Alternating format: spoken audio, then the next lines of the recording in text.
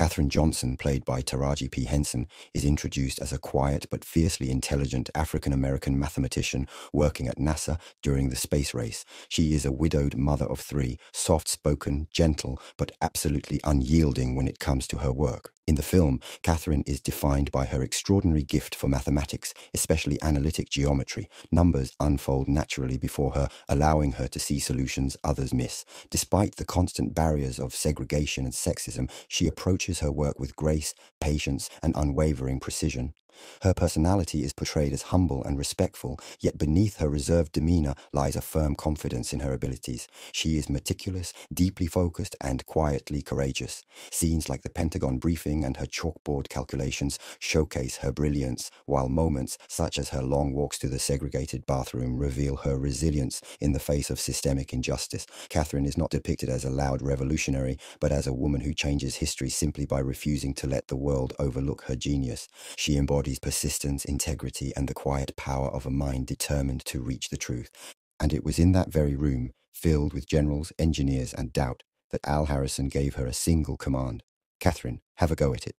Katherine, have a go at it. At a descent angle of 46.56 degrees, distance is velocity squared, sine.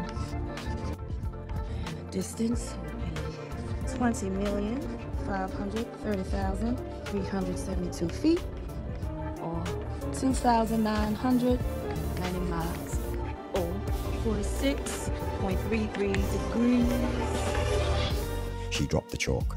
The board was alive with equations, elegant, exact, undeniable. She stepped aside, breath measured. Al Harrison studied her work, then turned toward the men who, only moments earlier, doubted her. The silence broke not with applause, but with recognition. The calculation was complete. I like her numbers. The problem was solved. In that instant, Katherine Goble Johnson no longer stood as a hidden figure, but as the mathematician who gave America a path to the stars.